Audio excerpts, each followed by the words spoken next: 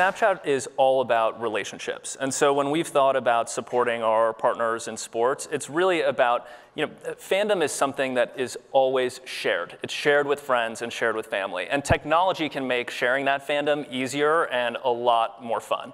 With Snapchat, that happens through the camera because people use snaps to share and express themselves visually with their friends and family. So in the very early days, what we realized was that the vast majority of sports fans never have the opportunity to actually go to a game. And we could bring that experience of being in the stadium home to folks who are watching on Snapchat by stitching together all the snaps that people were taking in the stadium into one story and sharing that with our community. As we evolve the service, this is we got some stuff up here right now.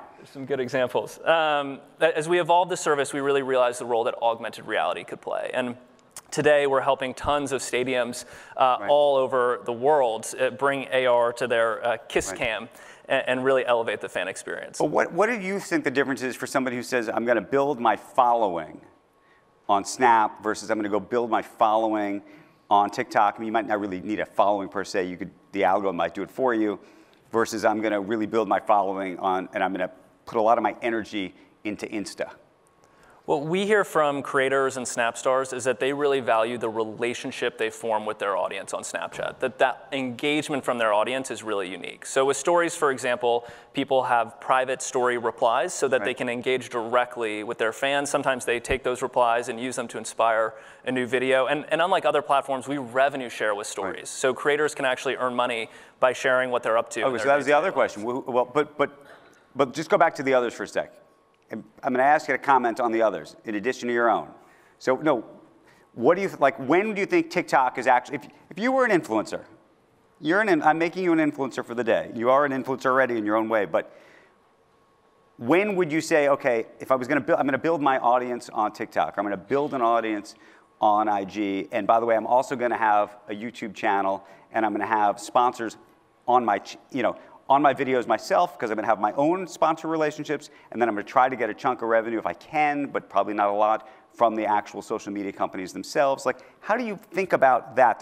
And by the way, we have folks in here who actually are advisors to influencers, like people who have professionalized doing this. They're not just doing it by themselves.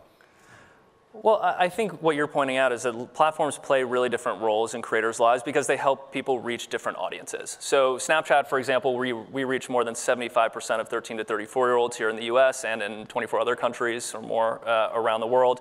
And so I think when folks are looking at connecting with the next generation of fans, that's why they really come to Snapchat. And they use stories to build a more predictable relationship with their followers and to earn revenue.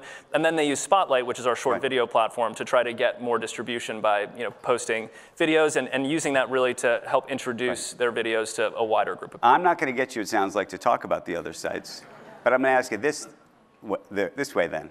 How do you feel about folks who build video for the other sites first, right? And you see the little TikTok logo in the corner on a Snap?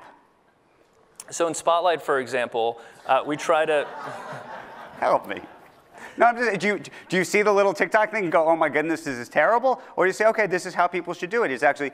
It's more efficient for them to start there and then go here, and I understand, or people should start with Snap, and then I want them to port their stuff over to the other sites because that actually is going to help them build a bigger audience. Do you know what I mean? Did you try to get the players today to talk about the other teams?